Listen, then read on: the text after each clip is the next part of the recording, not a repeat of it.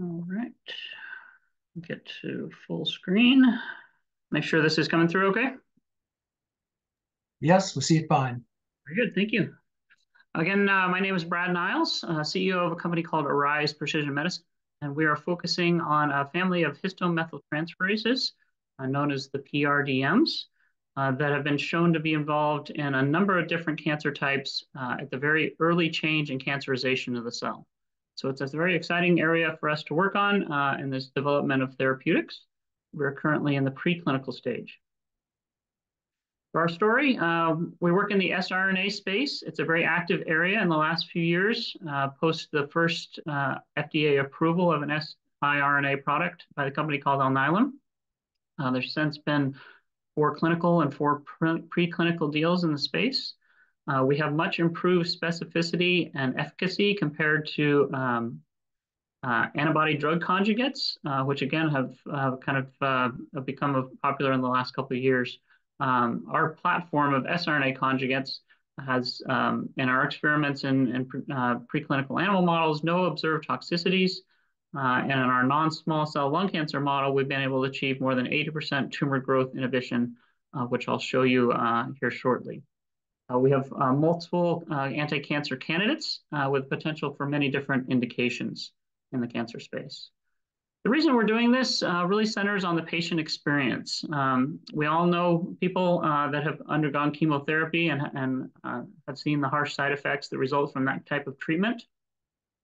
And unfortunately, 1 in 2 men and 1 in 3 women will be diagnosed with cancer in their lifetime. And so there is a real need for new cancer therapeutics, particularly in the targeted variety, to get away from these, really what's an ancient technology in chemotherapy and avoid these harsh patient side effects and allow you to get a curative cancer treatment that kills cancer cells without affecting normal healthy cells.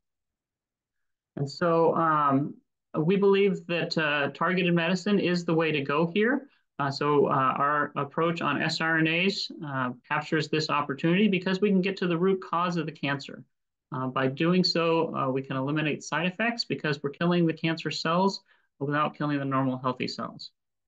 We've been recognized by a number of different groups, including being named as the Stadium finalist this last year at the Bio International Conference. We've been awarded a golden ticket. We have a development partner in place to help us with our development. And we've raised about $3 million to date with our seed round investor, Moneta Ventures. We've got a great team in place in order to carry out this work. Myself, I've got about 20 years in the cancer research and therapeutics development space. Glenn Kazo is involved in a number of different companies in the drug development space, including some time with Alnylam. We've got expertise across drug development as well as clinical and regulatory through our team members and advisors.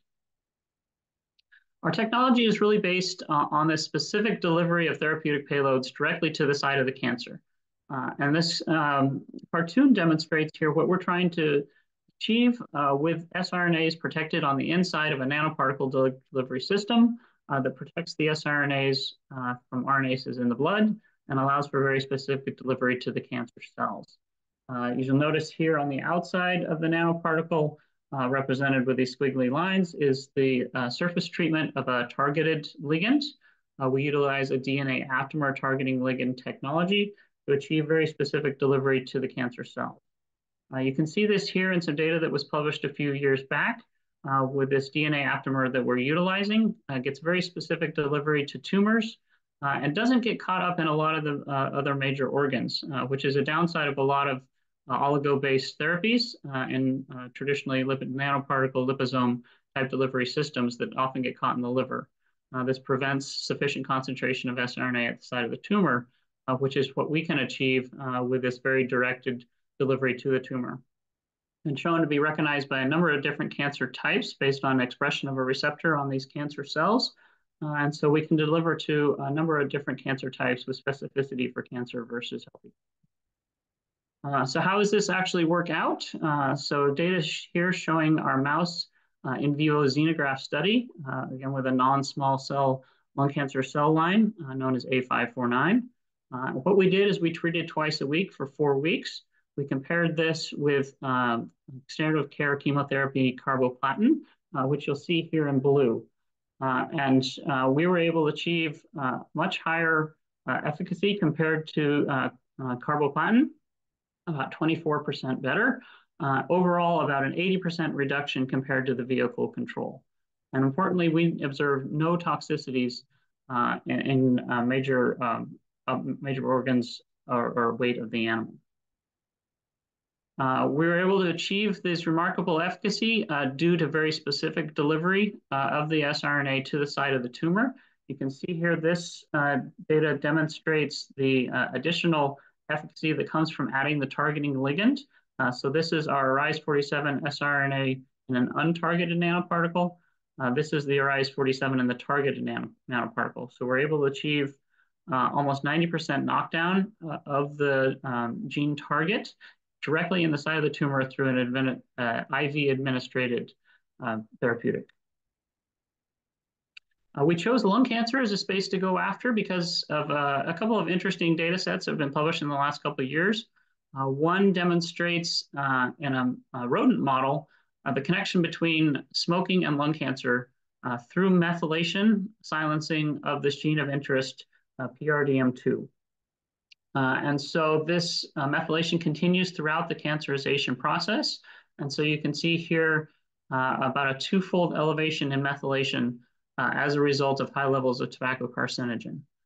This data is supported by human data shown here on the right, in which in this study, they found about 70% of human lung cancer patient samples had an increase in methylation, possibly due to smoking, but also other environmental toxins, age, and viruses all lead to a methylation and silencing of this PRDM2 gene and its major isoform RIZ1. So this gives us a really exciting opportunity to be able to target a very large number of patients within the lung cancer patient population. And as a result of that, there's a potential for very high revenue. With ARIZ47 here, as I've mentioned, about 70% of patients could be applicable to this type of drug. If you compare that with some of the existing drugs that are out in the market, there's more than $10 billion potential sales for a product like this moving forward in the 2 million new cases of lung cancer patients diagnosed every year. Potential revenue and timelines. Our goal is to license off to a pharmaceutical partner. This comes with upfront fees and continues with milestone fees as we move forward, and gives us a real good opportunity for an exit through an M&A or an IPO in the years to come. And I'll just finish up here. I know we're running short on time with our development timeline. We plan to get through a number of major milestones in the next 2 years, including starting our human phase 1 clinical trial in 2026. All right. Thank you so much. I appreciate the opportunity. And thank you, Roger. Okay, thank you.